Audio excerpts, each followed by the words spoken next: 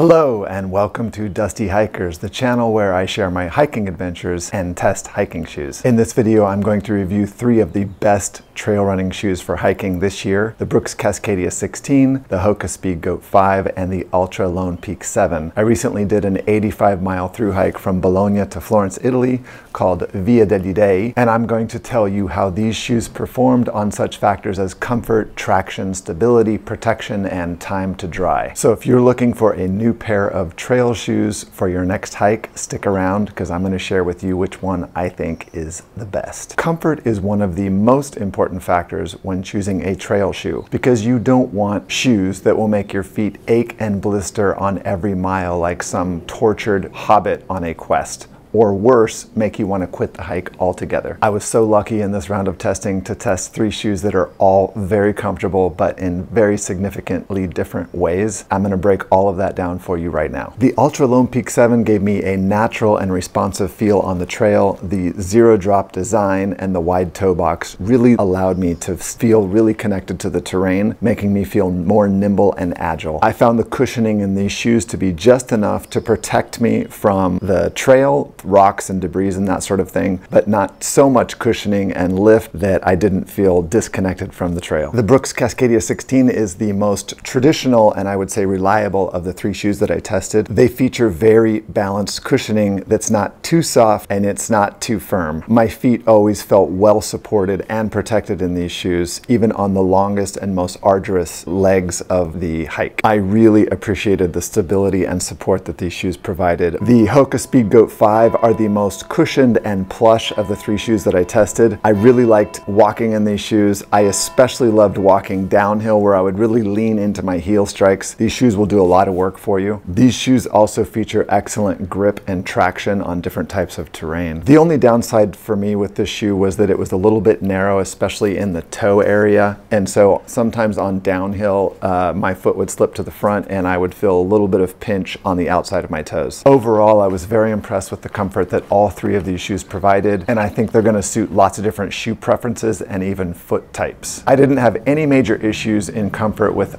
any of these shoes. In fact, over the 5-day 85-mile thru hike, the only issue that I had was I got a blister on the outside of my pinky toe, but that was probably due to wet conditions, a fast pace, and the fact that I essentially hiked a marathon in the last day. Stability is another really important factor when choosing trail shoes, because you don't want shoes that are going to make you wobble and sway like a tipsy giraffe on stilts, or worse, make you turn your ankle. I found that these shoes had different levels of stability on different types of terrain, so let's break that down. The Brooks Cascadia 16 was the clear winner for me for stability. It has a grooved midsole with a ballistic rock plate on the bottom that kept my foot in place. I never felt any slippage or instability in these shoes, even on the most difficult portions of the trail. The Ultra Lone Peak 7 and the Hoka Speed Goat 5 were not as stable as the Brooks Cascadia 16, and in some situations I did encounter some kind of slippage or heel movement on different types of terrain. The Ultra Lone Peak 7 does have that wide toe box, allowing my foot to wiggle around a little bit, but I did experience some slip in the heel, especially on very uneven terrain or when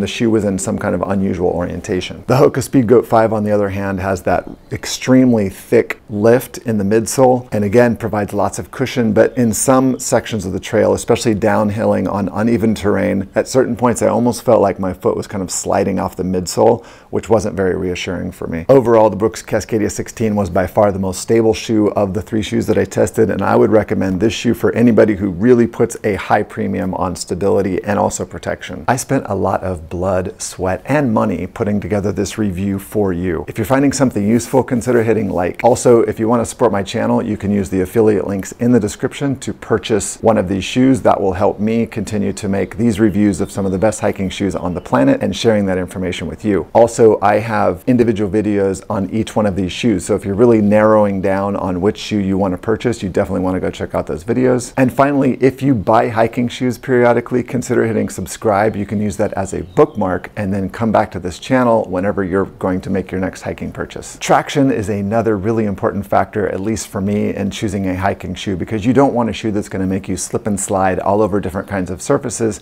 making you look like a drunk penguin on ice, or worse, sliding off the edge of a cliff. turf. In my testing and in spending 85 miles in these shoes on trail, I found that all of them provided superior traction, and I never had any issues except for perhaps the last day when I was going uphill on basically wet clay dirt. And so all three shoes kind of slipped in that condition, but I think any shoe on the planet would, unless it had metal spikes coming out of the bottom of it. So to test these shoes for traction, obviously it's time spent on trail, but then I also do head-to-head testing. All three of these shoes have traditional rubber outsoles with lugs. I experienced really almost no issues with traction with any of these shoes. I always felt secure and confident when I placed my shoe on all different kinds of hiking surfaces. I hiked on asphalt, gravel, dirt, mud, grass, rocks, and everything in between. And again, all three of these shoes performed very well on traction. So for head-to-head testing, what I do is I just put a different shoe on each foot and I sort of fast hike up and down this hill. It was essentially dirt and loose debris, and I was surprised to find that I found virtually no difference between these shoes on traction, which really checks out with what I experienced on the trail over 85 miles. So all in all three of these shoes in my experience provide superior traction on all kinds of different surfaces, so I can recommend any of these shoes if traction is the thing that's most important for you. Time to dry is another really important factor, especially if you're going to do a multi-day through hike that's going to be wet. You do not want shoes that are going to stay smelly and soggy for days, creating an ecosystem in your feet where piranhas, leeches, and frogs can thrive. Seriously though, hiking in wet shoes can cause blisters, infections, and discomfort. So you want shoes that are going to dry out quickly. To test this, I use a simple head-to-head testing regime where I weigh the shoes, soak the shoes, and then dry the shoes. So the first thing that I do is I take the dry weight and then I soak the shoes for a few seconds in water, shake out the excess water, and then re-weigh them. You can see here on the graph that the Brooks Cascadia 16 took on nearly 60% of its dry weight in water, while the other two shoes only took on about 40% of their dry weight. In my experience, the shoe that takes on more water is just definitely going to take more time to dry. Are the materials in the shoe that you're about to purchase, are they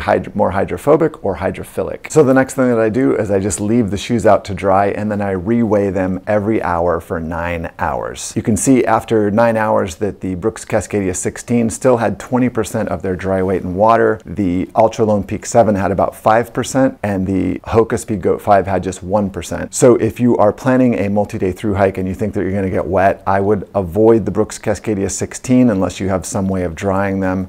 Instead, I would go with either the Hoka Speed Goat 5, which would be the best, or the Ultra Lone Peak 7. Protection is another really important factor when choosing a trail shoe, because you never know when you're going to step on a landmine, a bear trap, or your hiking buddy's face. To test for protection, I have two methods. I hike in the shoes, and then I also do head-to-head testing. In my experience in hiking in these shoes over 85 miles, all three of these shoes provided excellent protection, so I can recommend any of these shoes for protection after 85 miles on rock, gravel, asphalt, grass, mud, all of those conditions. I never had any problems with protection. I stubbed my toe a few times in each of these shoes, and I never had any pain that resulted in me having to adjust my gait or anything like that. I also stepped on a lot of rocks, sharp rocks and roots and things like that, and all three of these shoes protected the bottom of my foot. I didn't have any bruising or pain in the bottom of my foot in hiking in these shoes. For head-to-head testing, what I do is I put a different shoe on each foot, and then I step on a stone to see which shoe transfers less of the shape of that stone to the bottom of my foot. The Brooks Cascadia 16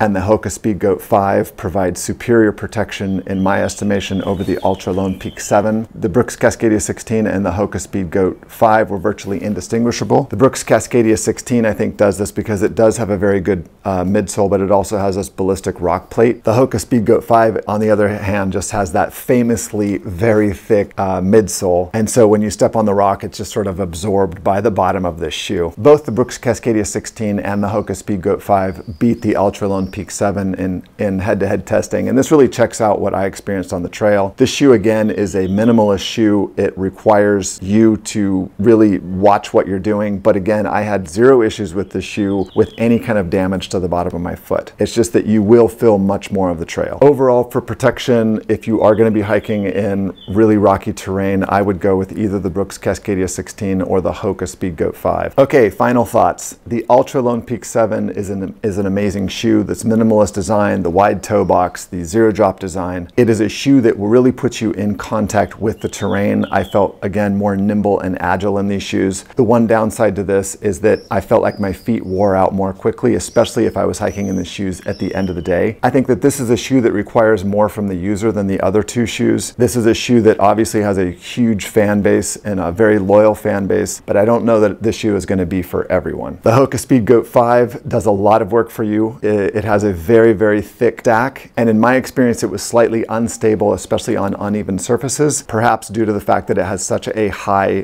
thick stack. That cloud-like walking sensation that Hoka is supposed to be famous for, I actually did not find these to be that much more cushioning than the Brooks Cascadia 16. To sort of even out the miles, over 85 miles, I hiked 16 miles in these shoes in the last day. It was the last leg, and I really wish I had been wearing the Brooks Cascadia 16 at that point, because I just feel like they provide more overall as a hiking shoe than the Hoka Speed Goat 5. So the Brooks Cascadia 16, in my estimation, is the best trail running shoe for hiking this year. They are more traditional and reliable shoes than the other two shoes, and they don't require you to adapt to those shoes as much as the other two. These shoes do everything well, from protection to traction, stability, and comfort. My feet always felt well supported and comfortable in these shoes, even on long, arduous legs of the hiking trek. I have no major issues with these shoes at all. I can highly recommend these shoes for anybody that wants a phenomenal trail running shoe for hiking. Okay, that is it. Best trail running shoe for hiking this year.